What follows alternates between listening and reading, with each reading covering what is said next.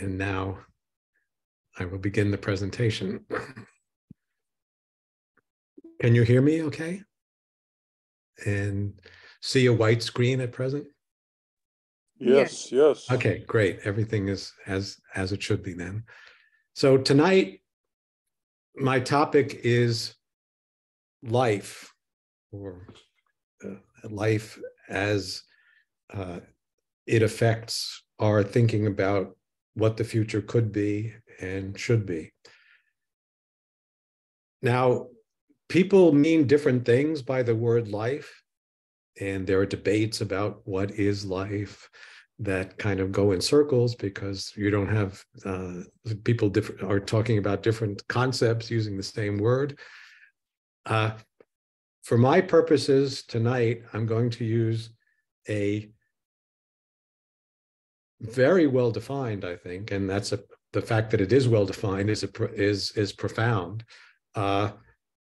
use of the word life. There's a unified phenomena that we find here on Earth that is what is commonly called life.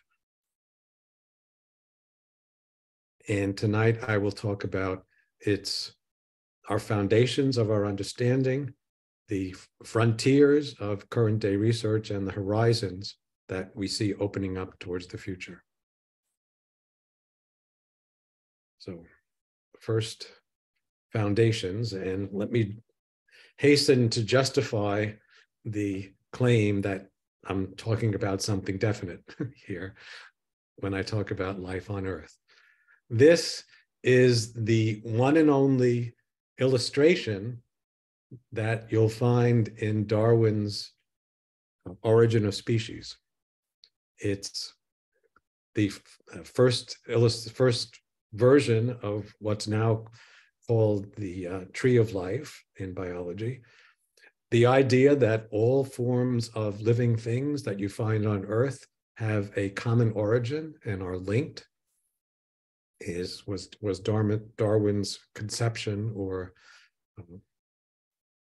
hypothesis, or prediction, if you like, based on his understanding how life might evolve.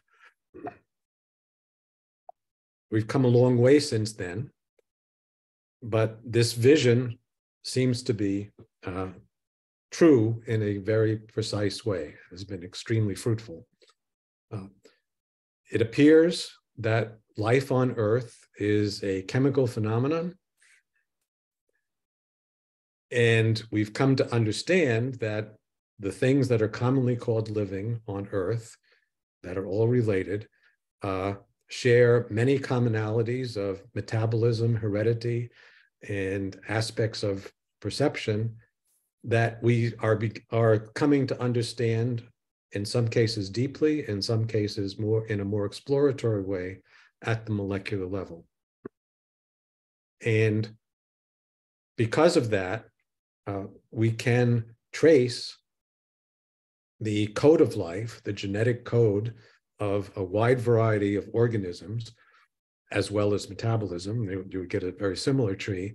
You find that you can trace how the underlying code has changed over time, and in great detail map out how different species are related to one another and how they branched off from common ancestors. And this is a beautiful illustration. The modern tree of life encodes a wealth of precise data, shows that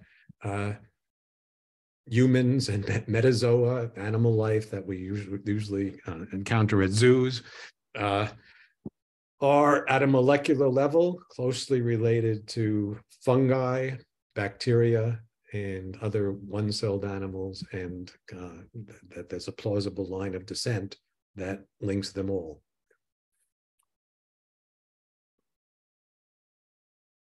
So there is a well-defined phenomena that corresponds to what's commonly called life on Earth, and it's a chemical phenomena. which is largely enabled by special aspects of the chemistry of carbon. The chemistry of carbon is often called organic chemistry for historical reasons, but it's not altogether misleading to say that life is a manifestation of carbon chemistry. The thing about carbon is that carbon atoms can form robust but not completely unbreakable bonds with one another. So they can be linked into structures, but at the same time that are reasonably stable, but not hopelessly stable, so that you can change the structures and they can play games with one another. Carbon atoms can also bond to other atoms. And importantly, carbon atoms are happy to support 4 bonds. In chemistry, we say that they have a valence of 4. That means if you have a string of carbons linked to one another, they can also link to other things, or they can branch. You can have carbon linked to 2 other carbons, or even 3 in principle, that can support a branching backbone. Let me show a couple of examples that illustrate this general point, that these features of carbon chemistry support an explosion of possible quasi-stable structures. You can string them together, branch them, link them to other things. And here is an example of a molecule that's very important to me, an organic molecule. The light blue ones are representing carbon atoms. In the right-hand side of this figure, you see what's called a space-filling version. These are all versions of the same thing.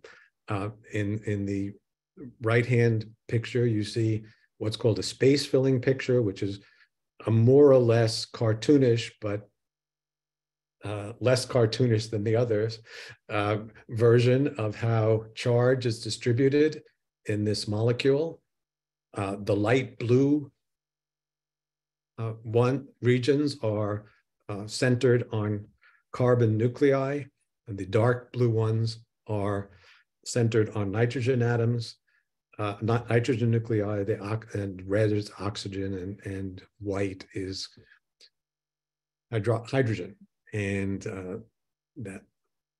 that's difficult to read at a glance what that structure is, because things are in front of one another. So the next level of cartoon is in the lower left-hand part of the picture, where you have the famous kind of ball and stick molecule representation, and you can see how the carbons can link to other carbons or to other things and start to make rings or branched structures. And then finally, in the upper left, you have what's easily printed in books, and so is very convenient, a representation of this kind of molecule, where the carbon is so plentiful in life that when you see a vertex where there's no label, that means carbon.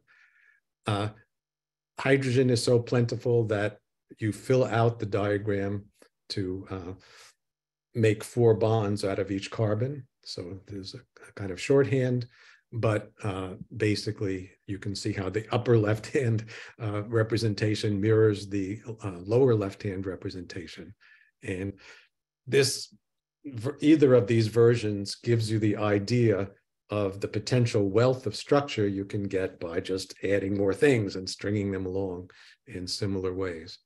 Notice that some of these bonds are double bonds, and so that means, well, I won't go through the precise chemical meaning of that, but when you count 4 bonds out of each carbon, sometimes there are double bonds between carbon and other things, or carbon and itself.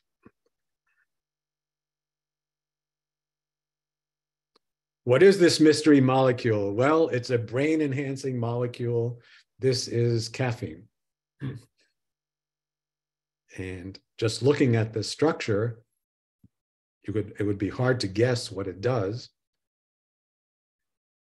And much of the story of 20th and into the 20th century of biology is understanding from molecular structures what they do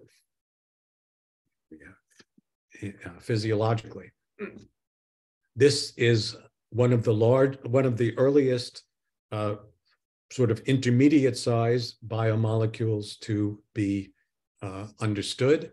This is vitamin B12, whose structure was figured out by the great X-ray crystallographer Dorothy Crowfoot Hodgkin, who also figured out insulin and won a Nobel Prize for this kind of work. I'll just make one remark here about this. It's similar to the other one, except that there's a new element in town at the middle, cobalt, which is a very unusual molecule in biology, but does appear in this vitamin B12.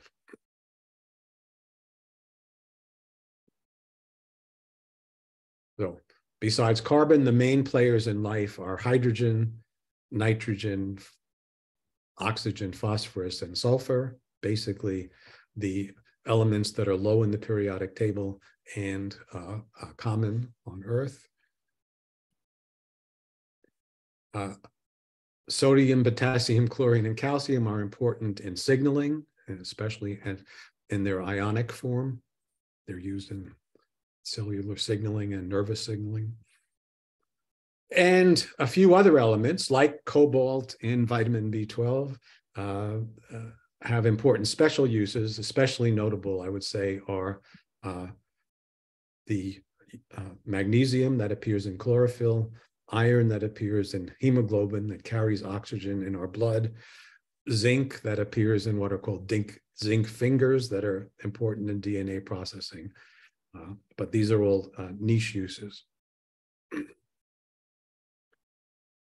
The big message that I want to take from this quick survey of the chemistry of life is a kind of complementary message. First, that the chemistry is exuberant and clever. They're big molecules that are structured to fit together and do clever things with each other, to function and make physiological networks, which we'll talk about momentarily. But they are very far from exhausting, life is very far from exhausting the chemical landscape. There are many possible structures that aren't used. There are many possible elements that are underutilized. So that's an important complementarity, which will come back and inform the following discussion.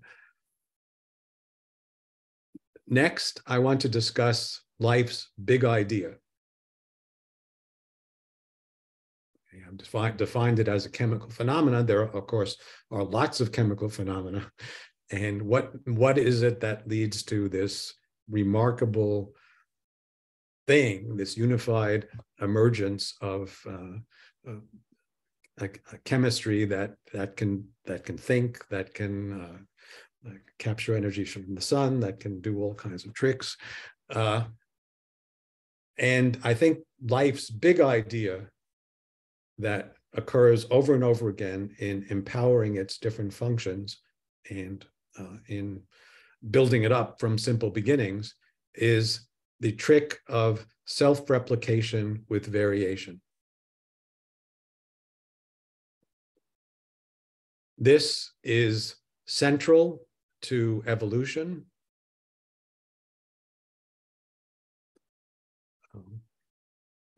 Darwin, coming back to Darwin again, he studied different kinds of finches on the Galapagos Islands and noticed that they had different kinds of beaks, which were nicely adapted to the local environment on the different islands, and had the inspiration that there's some variation in the ancestor that can be exploited to adapt to different external conditions, and that's that empowers the change of organisms that are better adapted to their environment. And this is evolution by natural selection. What Darwin didn't know, that we have a much better idea about today, is how does that variation arise? And I'm, of course, I'm having to be selective about how much biology I include. So I'm assuming a certain level of sophistication by the audience, but I'll backtrack as necessary if there are questions.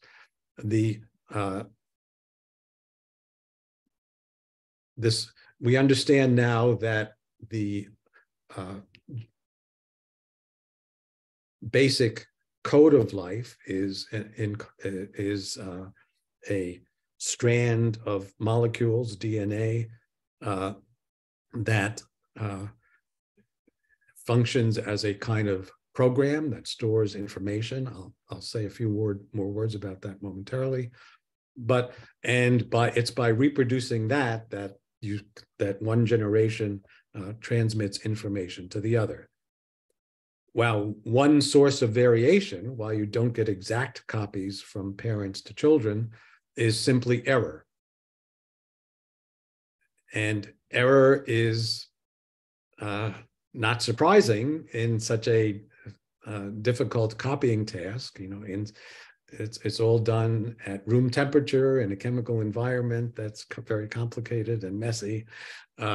So there are simply errors when one tries to copy the basic code from one generation to the other, because self-replication is hard. In today's advanced organisms, the script is stored redundantly in the pattern of nucleotides, so-called ACGT. Just think of them as letters on the DNA double helix. Earlier versions were cruder and less reliable. They still are used by some viruses and bacteria. But advanced organisms all use this DNA coding. And it comes with an elaborate machinery for readout and error correction, but that machinery is imperfect and errors remain. Those are the source of mutation that natural selection acts on.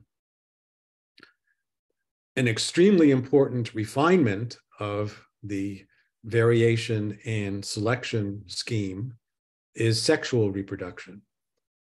Sexual reproduction, as we all know, is a lot of trouble, but it's also trouble at the molecular level. It's a very, very complex process, but it has tremendous advantages for the possibility of allowing self-replication with variation, and therefore the possibility to adapt to changing circumstances.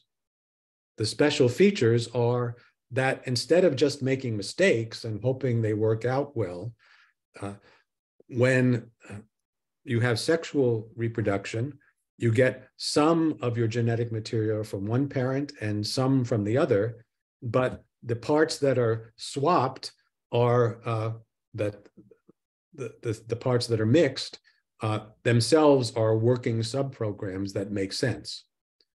So they're not mistakes, they're just swapping one for the other. They're things that already work, just in different ways. Also, because you have two copies of the genetic material coming from some from one parent, some from the other, there's more redundancy. And if one is failing, the other is a backup system. And also, sexual reproduction allows more refined fitness criteria, namely the males and the females in animals, as they say, find their mates by looking typically for successful versions of the opposite sex, successful in the sense of healthy, well-adapted, and attractive.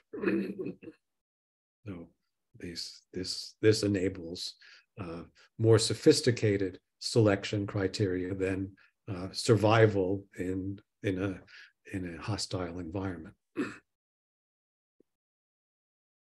So here's a little representation of how the process works. That you have a maternal chromosome and a paternal chromosome. When the DNA so you have two chromosomes in each cell. Then the DNA replicates, and then you gets the crossing over process where pieces are swapped, and then in the working version that is takes over the embryo, you have some from mom and some from dad.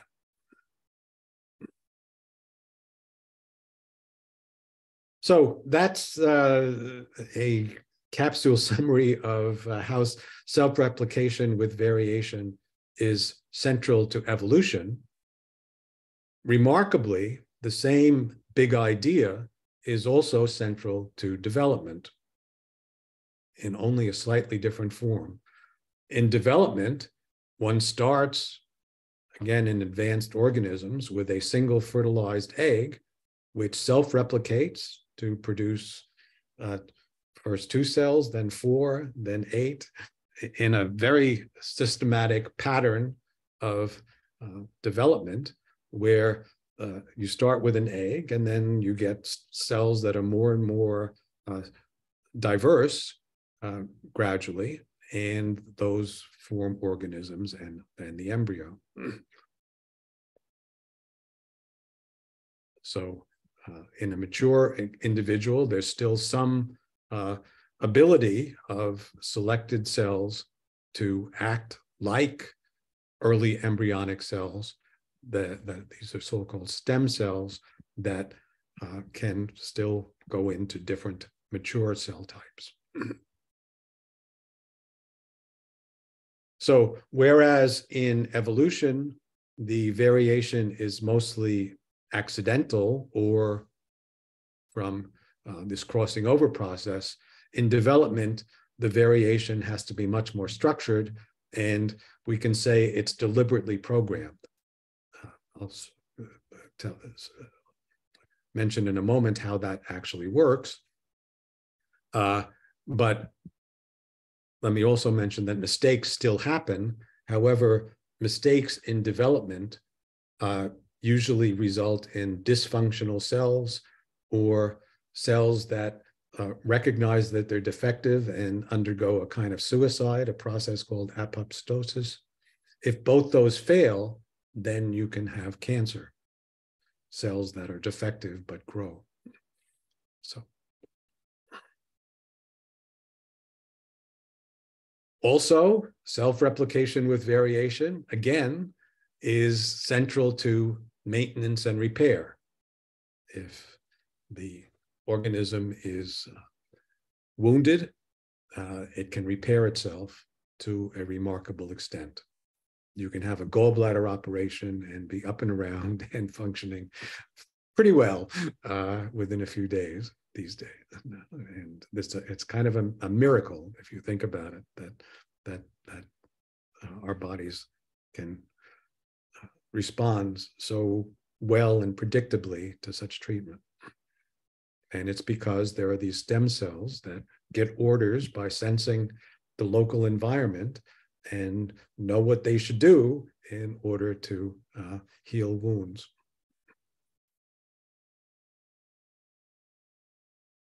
They're all coming from the all these cells that are in the mature individual ultimately came from the original fertilized egg. So there's one underlying genetic program, one underlying kind of DNA that's getting used over and over again in these different forms. The same genetic code gets reused and repurposed. This is something that is coming to be better and better understood, how it works in detail. It's something called, the general idea is epigenetics. And very roughly, what it is that you can make chemical changes on the DNA, for instance, putting additional methyl ions or other modifications that dress the DNA that in effect hide or reveal different segments of the complete DNA code. So the same big code can be repurposed by having switches that either enhance the visibility or hide different parts as is appropriate to the working of different kinds of cells.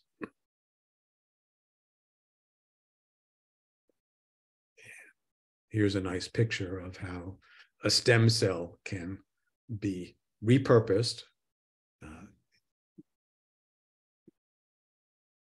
and coaxed into forming different kinds of mature cells. Now,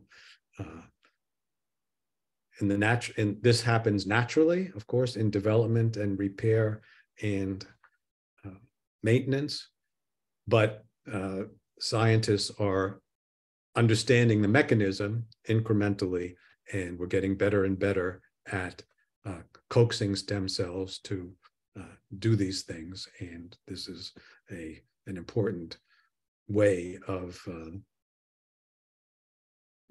rejuvenating organs that are wounded or replacing tissues that are defective in some way. So before leaving this discussion of foundations, I want to come back to a profound general consequence of the fact that life is very far from exhausting the chemical landscape that's opened up by the chemistry of carbon. One is that there's plenty of room for frozen accidents. We saw how the tree of life descended from a common early ancestor,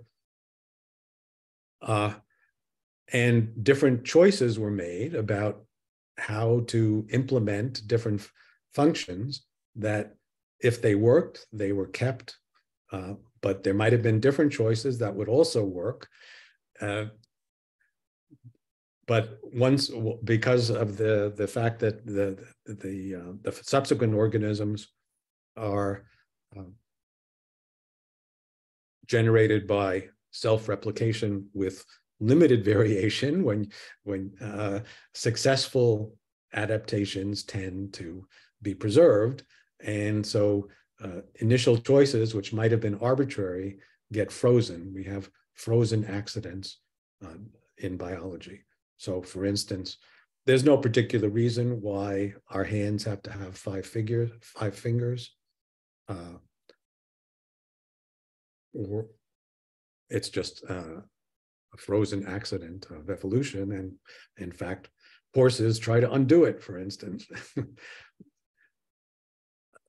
A consequence of this is that, unlike in the case of physics, where you can find fundamental underlying laws that, when you unfold their consequences, generate the physical world, there will never be such a thing for biology. You'll never be able to find equations that you put on a t-shirt and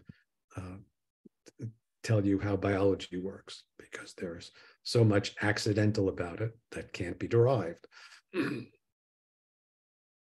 And very important, as sort of encouraging, is that things can be improved because they weren't necessarily done in an optimal way.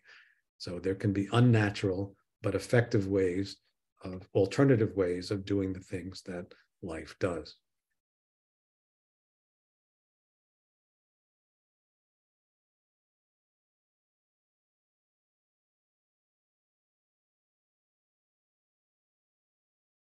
So let's move on from those profound but rather abstract concepts to the frontiers of current day research that spring from the profound understanding of life as a chemical phenomenon.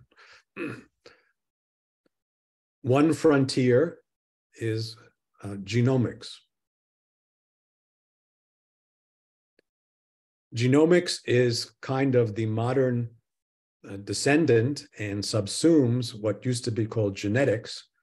Genetics is the study of heredity, sort of as looked at in a macroscopic way, looking at whole organisms and family trees and how the different appearances match up with each other. In genomics, you study the actual underlying basic program, and you have the complete set of genetic information that includes, now we understand both, the DNA includes both strands that encode the structure of proteins, so it tells ribosomes which kind of proteins to make, but also so-called regulatory sequences that were once called junk DNA, but they're not junk. They are places where you can control how the program works. So they're basically switches, and often the places where you have epigenetic processes that wall off different parts or encourage different parts of the DNA to be functional. And those proteins get made or not, depending on whether the corresponding DNA is revealed. And one aspect of genomics that I already alluded to, but is extraordinarily beautiful and profound, is that you can compare the genomes of different organisms. And first of all, they all speak the same language, and you can see exactly how much they vary or different from each other, and construct trees of how branchings occurred. And that's how you get at the modern tree of life. To get you construct it, and you construct the evidence for it at the same time. And so this is what a genome looks like of some particular organism. It's a big strand of A's and T's and C's and G's. So this is like the machine code of life.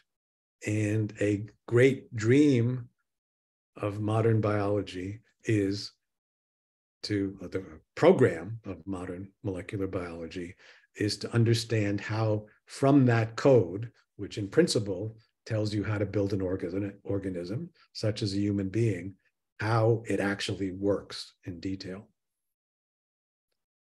And this vision is maybe true at some high level of abstraction, but to actually make it into a working scientific understanding, much less a technology, is still definitely a work in progress. Let me show you now a few places where progress has been particularly notable, and also revealed what the challenges are. So one aspect is that the sequence of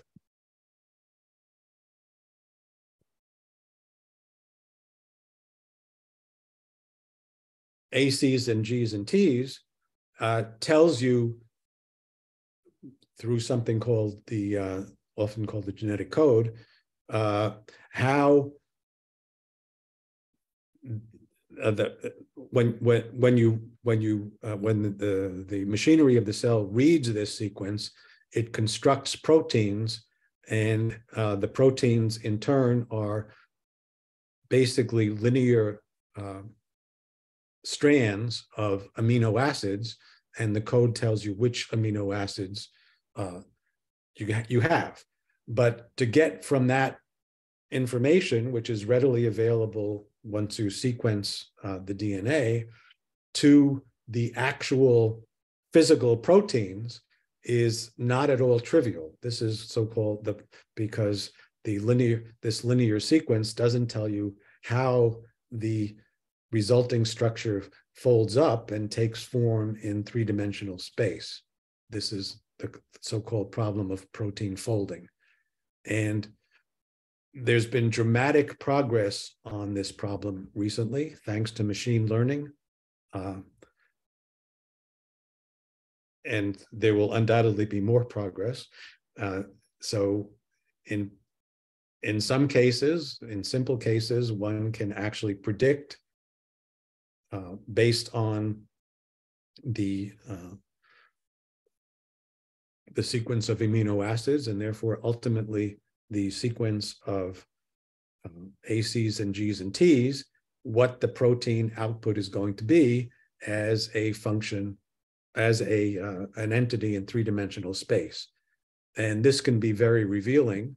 For instance, here in the case of myoglobin, the bottom thing on the left, and hemoglobin, the bottom thing on the right, when you put together the underlying structures and predict how it's going to fold up, you see that there's a nice pocket where something could be fit in, and that's where the iron-containing group, the so-called heme, that transports oxygen through our blood, is contained, and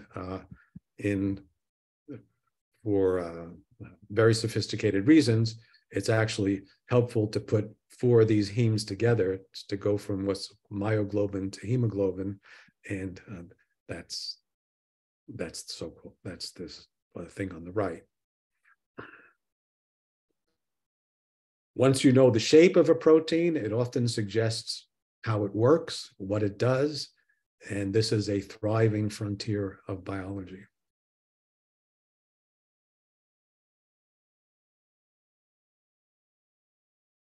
To go from structure to physiology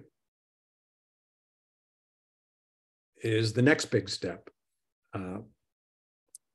And the overall flowchart is basically is very schematically is this kind of thing. You have input signals, which might be external conditions or signals from other cells, could be those ions I talked about earlier, or hormones or other things. That those change the way the DNA gets read out by this epigenetics, and that changes the outputs. And then those outputs become the inputs to the next cell or the next stage in the life of a cell. And that's how the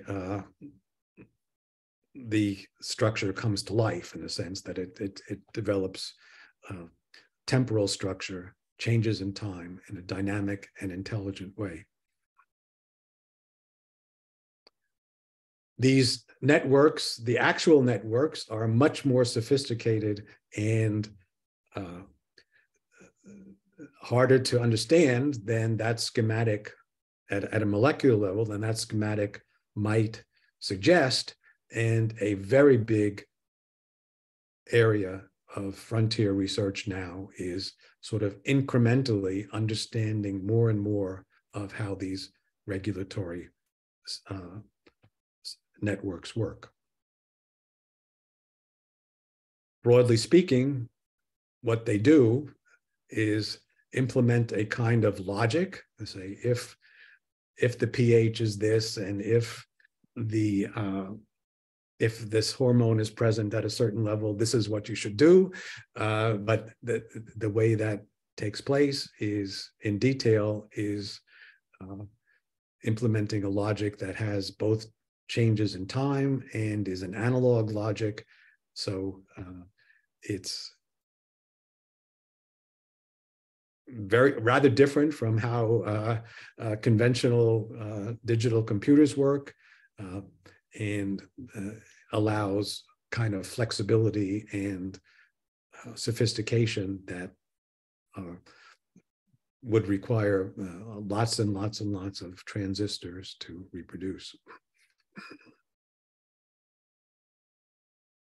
So those are the regulatory networks that kind of tell which proteins are going to get produced, how fast. Reading out. And those products feed into a bunch of chemical networks that are very complicated to perform actual physiology. So I won't even remotely attempt to do justice to all these different interlinked processes that underlie life. Respiration, breakdown of food, transport of the energetic molecules that store energy into different places and so forth.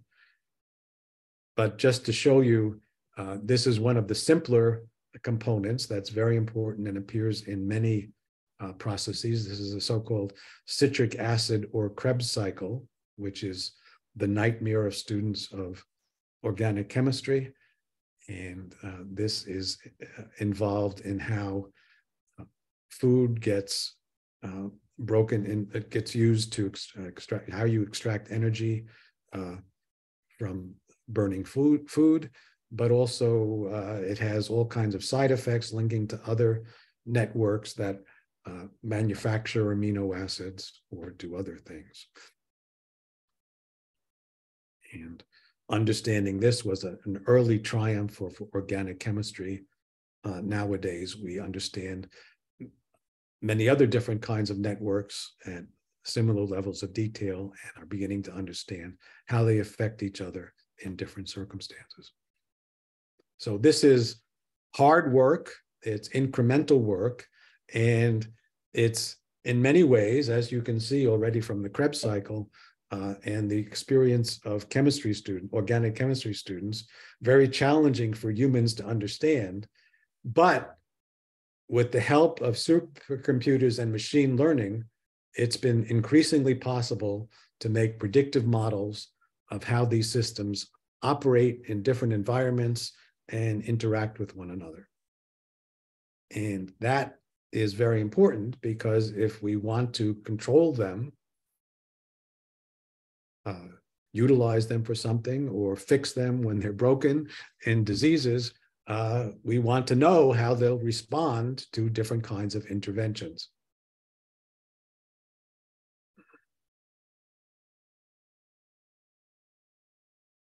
On the subject of interventions, let me just mention one of the real breakthroughs in 21st century technology along these lines of how you can intervene in the operation of cells. This is called CRISPR technology. It's a method of changing the DNA in controlled ways. So it's now possible with considerable precision to replace a part of the structure of the DNA molecule with something else, another. And if you don't like the pattern of ACs and Gs and Ts that you actually have, you can replace it with another pattern. And it's important in doing that, of course, that you know what effect it'll have. And that's where all that work of the networks and the regulatory cycles feeds in. But if you can figure out what you want to do, then you can do it. And this is what motivated Jennifer Doudna, who was a very important pioneer in this technology, to say, let your imagination run free. What problems do you want to solve first? She's holding, by the way, the so-called Cas9 molecule, which is the gigantic molecular machine that actually does the snipping in a way that is informed by having a nice little sample of where you want to, of the kind of DNA you want to snip, and then it goes out and looks in a given strand of DNA for a match, and that's where you SNP. That's a very simple-minded, but not qualitatively wrong discussion of what CRISPR technology is. And this is a slightly more detailed version of that. What can you do with this? Well, this is what Jennifer Doudna suggested in an interview as sort of tangible uses in the immediate future. So one thing you can do is edit crops to be more nutritious. Say if you know that soybeans produce a very nutritious kind of protein, but for some reason, instead of soybeans, you want to grow corn. Well, you can take the piece of the soybean genome that makes its products particularly nutritious and put them into the corn. Okay, that's not an actual example, but it's the kind of thing that you might do. You can interfere with genetic diseases. As I mentioned, sometimes there are defects in the development program. So the DNA that is working inside an organism leads to diseases. And what you can, certainly if it's a defect of omission, so that some good protein or substance is not being produced, well, you can modify some stem cells and get them to incorporate the machinery that repairs this defect, this mistake of omission.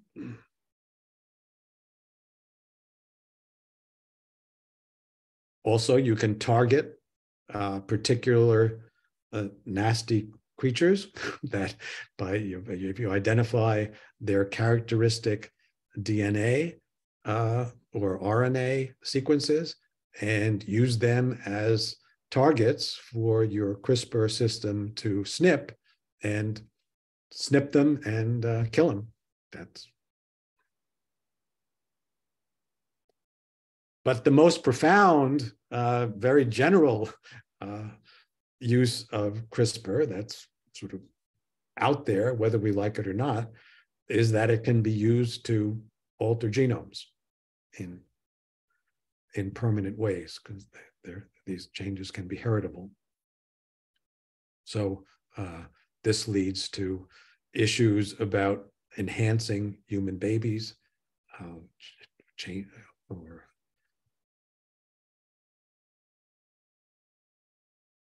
dreams of superhumans and so forth. Very interesting issues that are debated in bioethics, and we can talk about those if you like at the conclusion. Let me move now to discussing horizons, if that wasn't horizon enough for you. Back 50 or 70 years ago, the DuPont Corporation,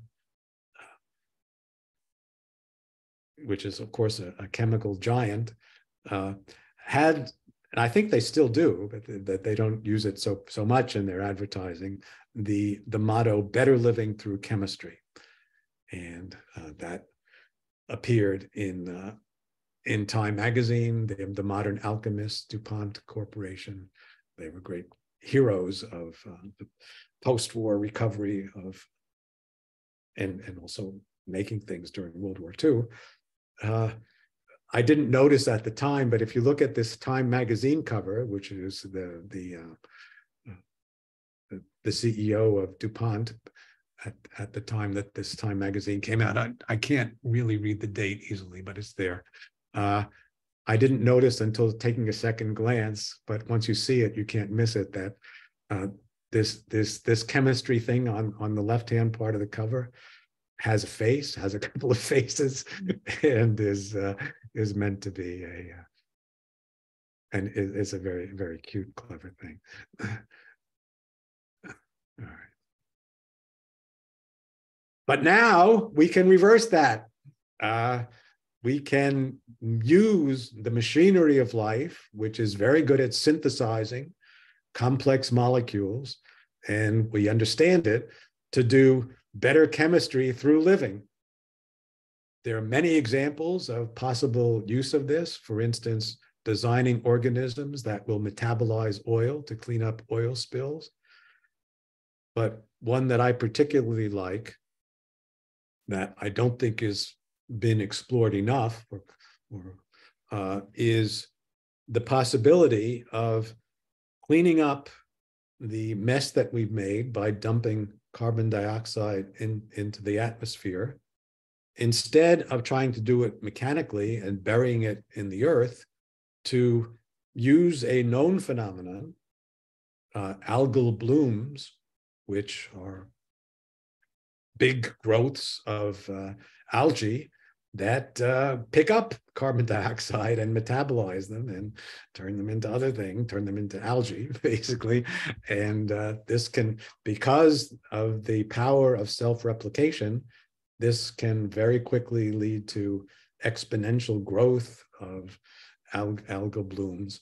And if we have the right kind of algae and can control it, this would be a very beautiful way to capture carbon. Capture carbon dioxide. Another horizon is fighting disease. Now, disease covers a lot of ground, of course. There are a lot of diseases.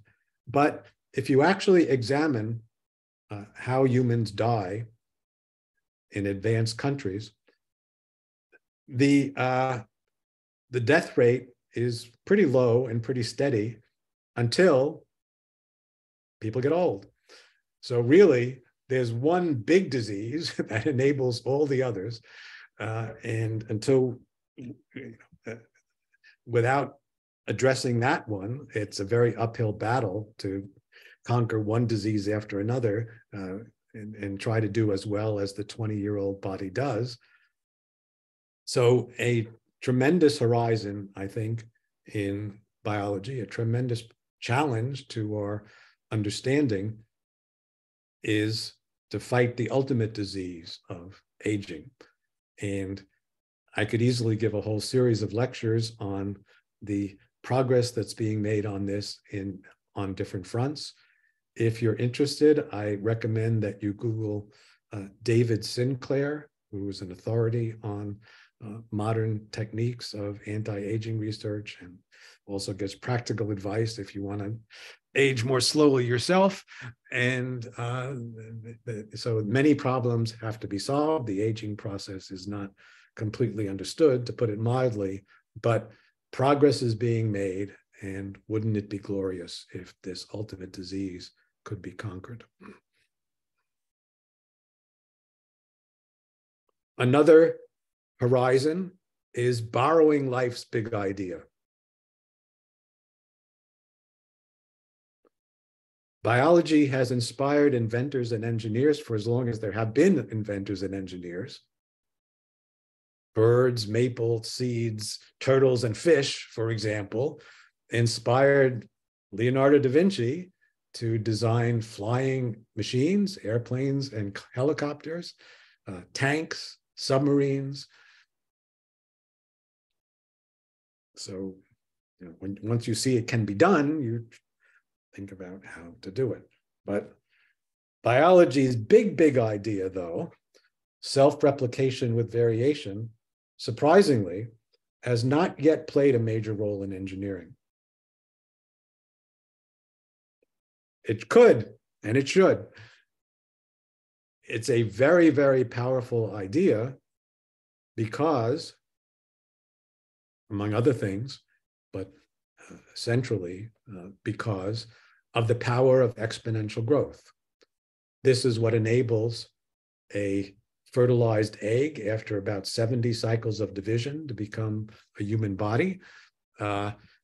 this is a famous story that, well, I'll give in very abbreviated form in view of the time.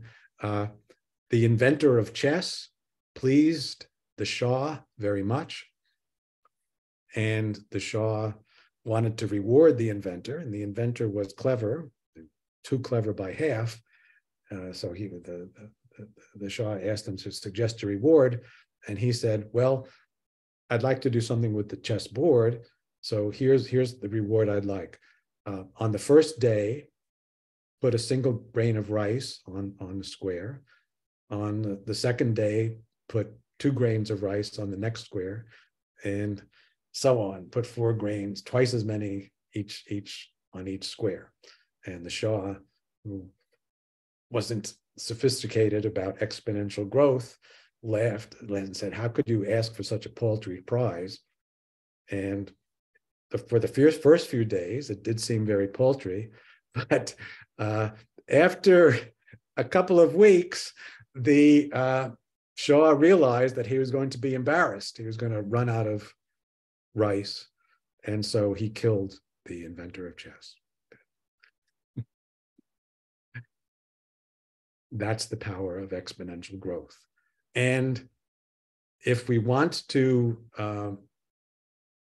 realize the dream, for instance, of terraforming planets to make them nice, friendly habitations for life as we know it on Earth, probably the right strategy is to have self-replication with variation and program, not algae, but some generalization of algae to do the work, because once they start going, they grow exponentially and could easily work on a very large scale. Also, if we want to have dreams of expanding our civilization outside of Earth and especially outside of the solar system, that's going to, there's a lot of space to fill, and it's going to take a lot of scouts to explore the territory, and some of it's going to be very hostile territory, not in the sense of containing hostile aliens like this kind of silly picture shows, but in the sense of environments that are very strange and hostile to life as we know it literally on Earth. But if you have self-replicating robots that can vary in response to external condition, you could very plausibly, on a time scale of tens of thousands of years or hundreds of thousands of years, which is short compared to modern human history, but long compared to the lifetime of the galaxy, you could easily imagine spreading not human bodies, but human civilization, its descendants through the galaxy. Needless to say, this power is also dangerous, as Walt Disney taught us in The Sorcerer's Apprentice. Here's Mickey Mouse has learned the power of self-replication and has taught broomsticks to do the labor that his master demands of him, the master magician, of whom Mickey is the apprentice, but these guys get out of control, and this is a marvelous episode of the movie Fantasia.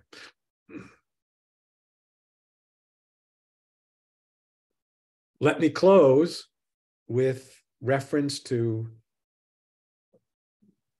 one of my very favorite authors, a science fiction author named Olaf Stapledon, who envisaged futures in an extraordinarily imaginative and uncannily insightful series of works.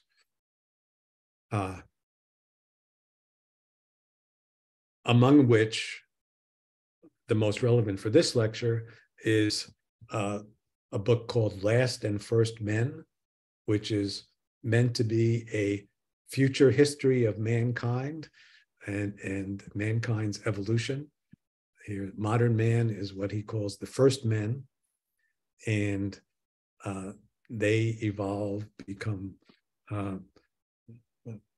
bigger heads, you can say, more physically and mentally capable, but get bored somehow and decide, and then change into the third men, and the third men produce the giant brains and so forth. I won't go through the whole story, but let me point out a couple of highlights that I've put in blue here that are, I think, especially suggestive of horizons that are not crazy to think about at all.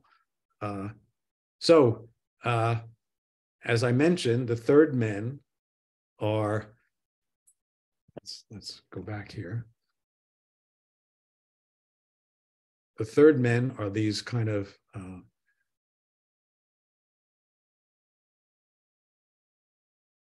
playful, monkey-like creatures that like to tinker around with life and relieve the boredom of the second men, who are kind of too smart for their own good. And the third men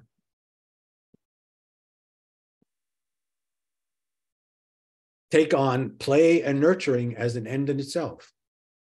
They decide that what they'd rather do than think lofty thoughts is play, nurture, and interact with the biosphere in creative ways.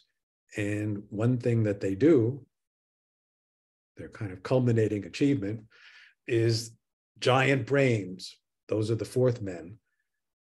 Giant brains are not at all a silly idea.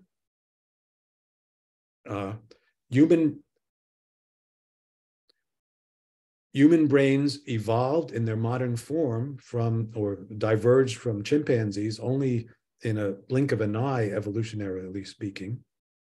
And they have a kind of repetitive architecture that suggests it's expansible.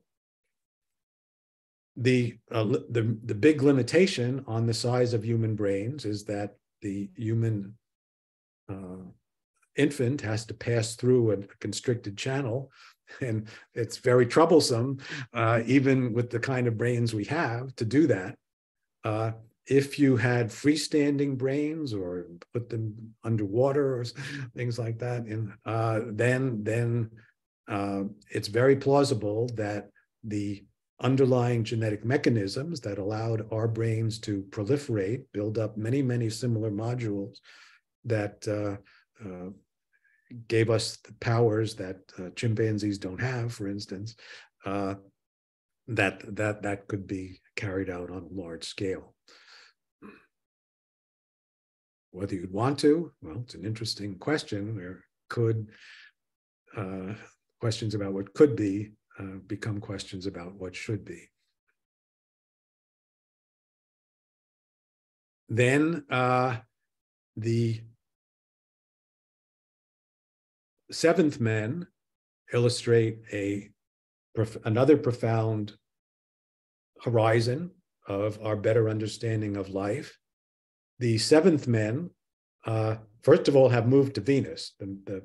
The Earth becomes uninhabitable for different reasons, but that I won't go into. But in Stapleton's vision, he didn't realize at that time, it wasn't realized what Venus was like.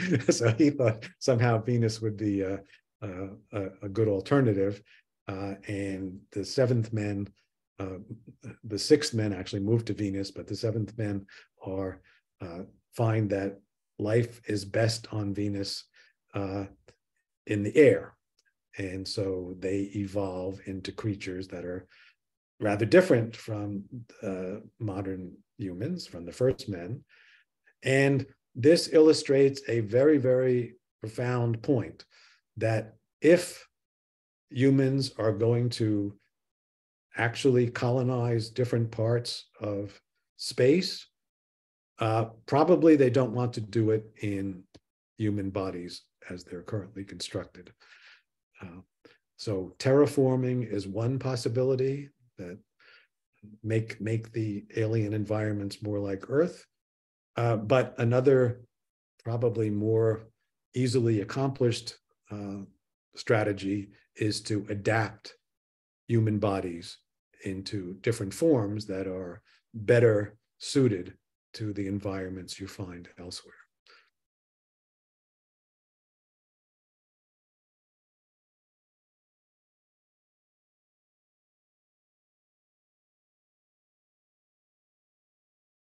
But even Stapleton's fertile imagination did not envisage in the 1930s the emergence of mind overflowing life. So we're going to have the next lecture where we'll discuss how mind can and is taking forms that aren't connected to this tree of life. And with that, I'm going to close this lecture and thank you for your attention.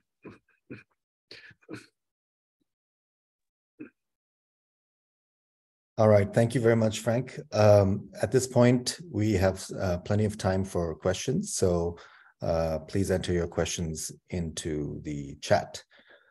There are already a few, so I'll start with those. There's a technical question. Oops, what happened to my chat?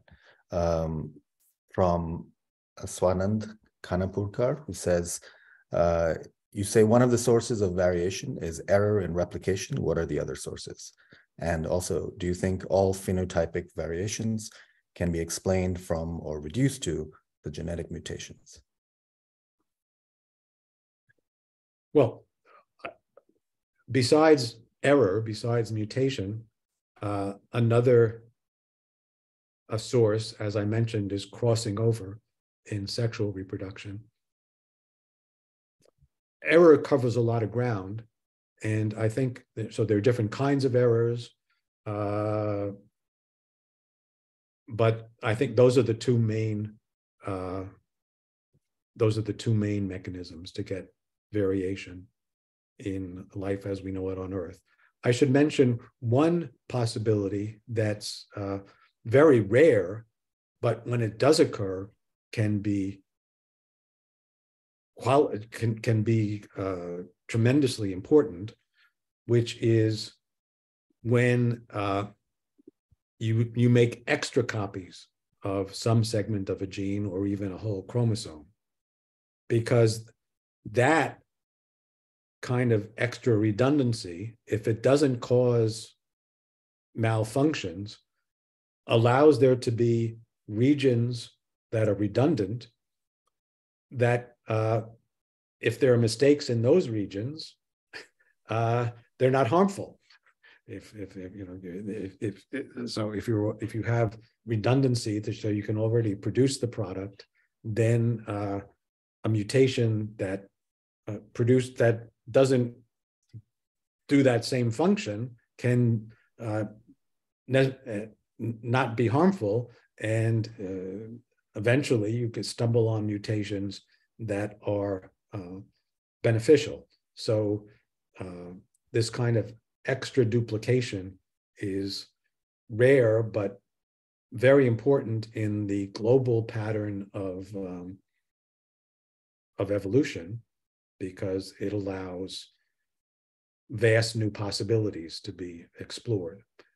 So events like that are, for instance, why different animals have different numbers of chromosomes, and there are many examples you can point to of genetic regions that came from a common ancestor, were duplicated, and then some of it got repurposed. So that's I guess an additional source of variation that's very important. That's kind of a supplement to mutation and crossing over. Okay, here's another question. Are the horizons of life science still mostly classical, or is quantum mechanics playing an important role in the way we understand? Well, everything is quantum mechanics. So quantum mechanics is sitting under the hood of the chemistry. If you ask about really characteristically quantum mechanical effects, whether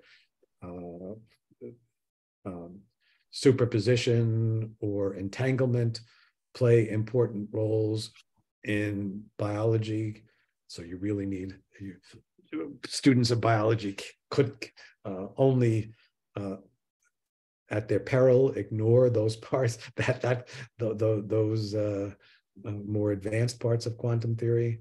That hasn't been demonstrated. I think there are possible places where those more subtle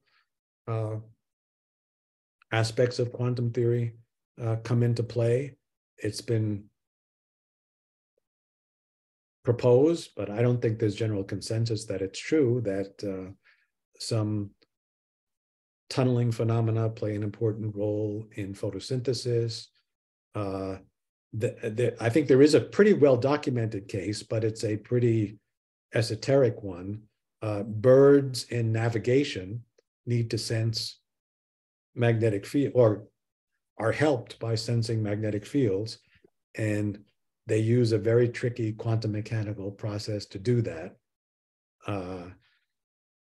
I won't attempt to explain it, but it's a beautiful concept where you excite a spin and it rotates a little bit, and the direction of rotation depends on how strong the magnetic field is, and then when it de-excites, how well it, how the rate at which it de-excites depends on how much it's rotated. So you can use that. So that's a very special niche application, I would say, of the deep principles of quantum theory.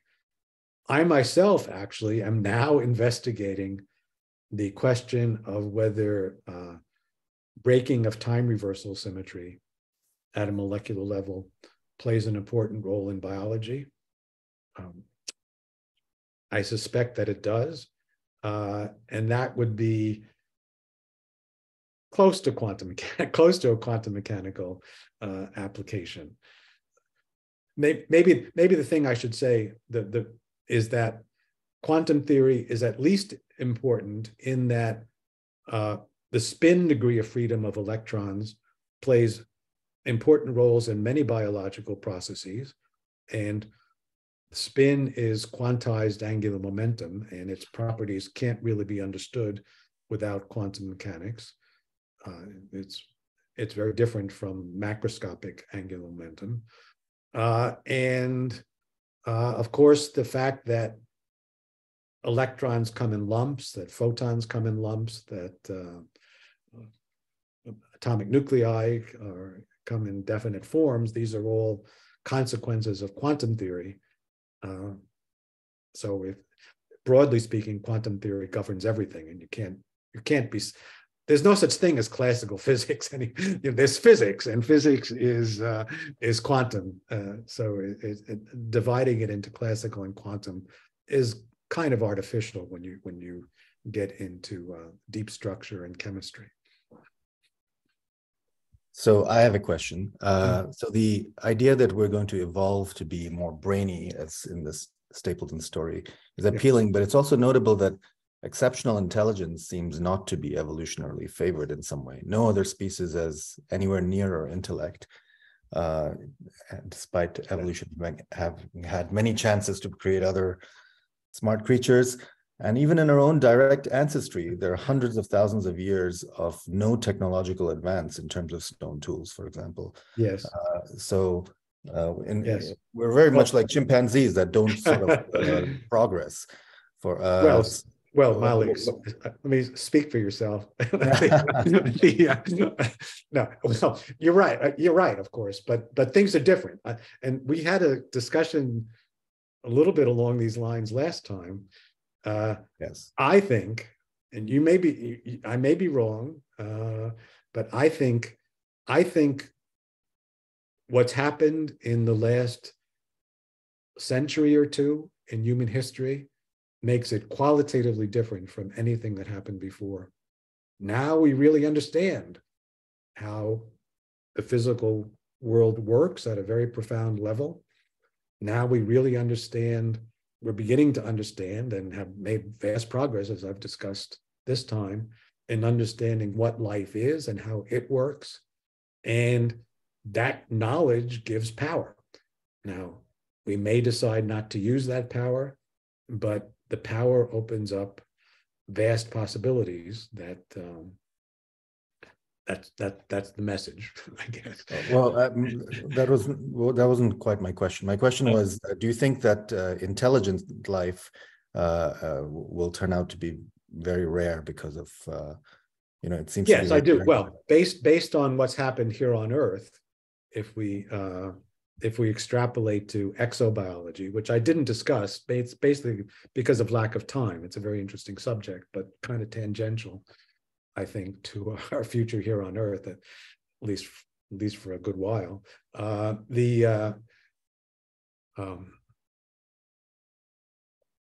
here on Earth, although life arose, life in the sense of the origin of the tree of life,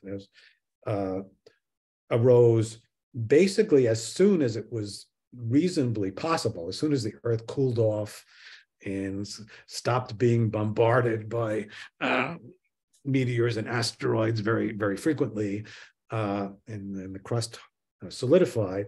It was a matter of only a few 100,000 years, probably, for the tree of life to start, in the tree of life, which persists to this day. On the other hand, if you ask about the emergence of what you would call intelligence, and I don't know how you define that exactly, but effectively, you know it when you see it, or more formally, you might say entities that are capable of universal computation. So Turing machines and human brains can function as Turing machines. We'll come to that next time. That's a very recent development, and really technological civilization and modern levels of productivity, as you mentioned, really is a product of the last 200 years or so. So most of the history of life does not feature mind or intelligence in something comparable to human levels, modern human levels. So that difference in timescales leads me to think that intelligence might be rare, even if life develops. I mean, because one develops very quickly, the other takes a long time, and seems to here on Earth to have been very contingent.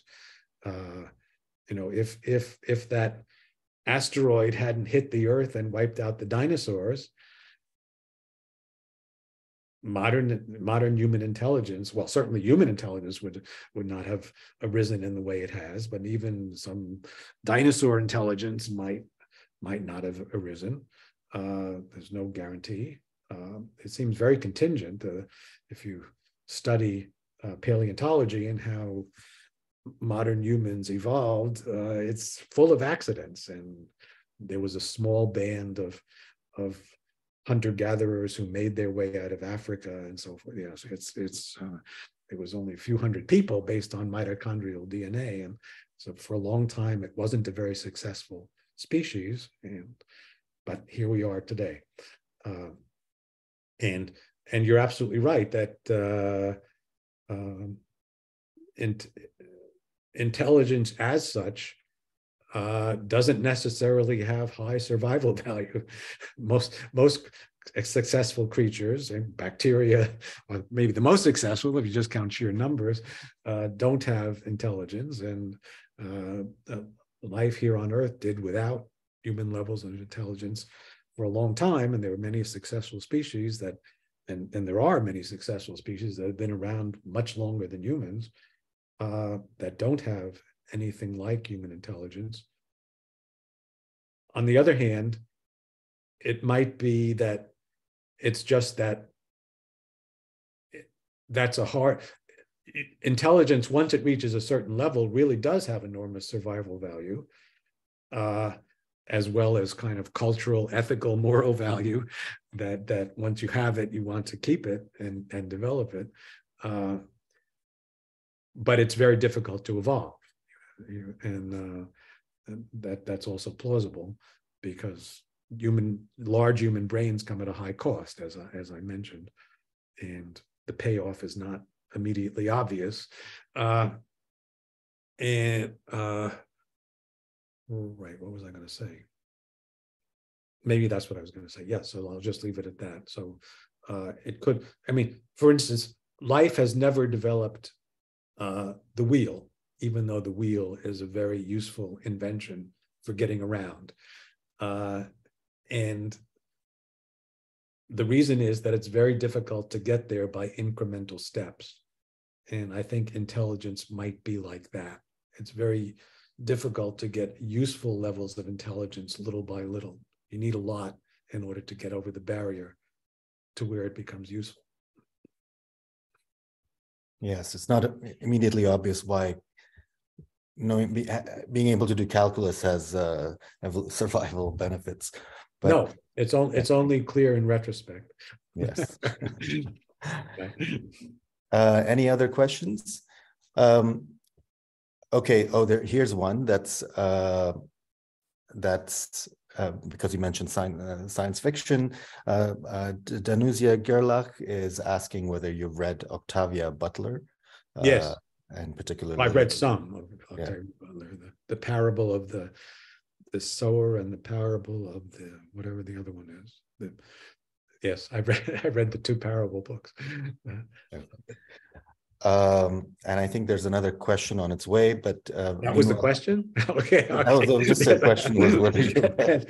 And I will discuss Octavia Butler and some other authors, modern authors who've speculated about futures in the 5th lecture when we discuss scenarios.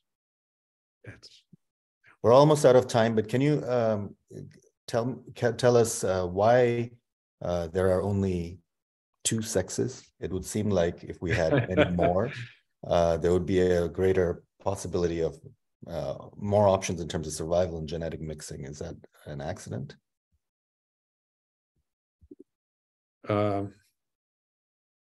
Well, there are huge examples and huge advantages in going from 1 to 2, as I mentioned. Yes. It's not so obvious that what the big advantage is going from 2 to 3, and it would obviously be more complicated. And you'd have, well, you'd have to. There were 1,000. You would have find one of the other 999. It's much easier to find. Yeah. So I think it's an interesting logical possibility, but as we've discussed with the wheel and intelligence, it's difficult to see the path to get from 2 to 3. Now, of course, you might say it was difficult to see the path to get from 1 to 2, but given that 2 already has most of the advantages that you would get from 3, it probably is not something that's going to catch on very easily.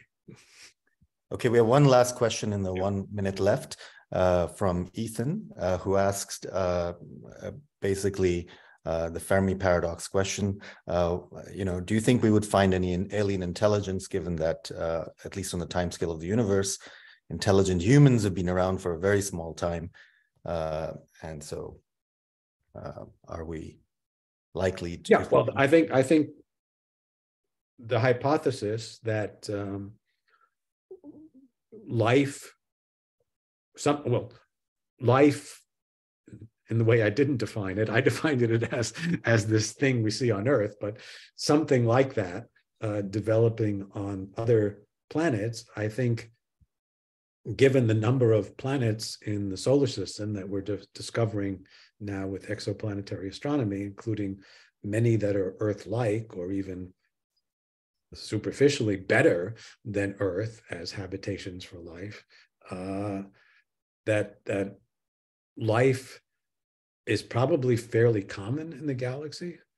I don't know if there would be thousands of examples or tens of thousands or hundreds of thousands or millions, but there might be a lot. But intelligent life, it's not so clear, as we just discussed in some detail. It seems to have been a very contingent thing on Earth and very difficult to get to. So that might explain. So that, together with the fact that life is very difficult to detect from afar. People talk about the effects on atmospheres, and with more sophisticated exoplanetary astronomy, we might be able to detect signs of metabolism taking place in a significant way that is lifelike on distant planets. But that's going to be very difficult. You would think that technological civilizations, which do some of the things that I have mentioned, make Dyson spheres or send out swarms of self-replicating robots to colonize the galaxy. If that happened, you would think it might be more obvious. Maybe it is. Maybe that's what the UFOs are all about. I don't think so. But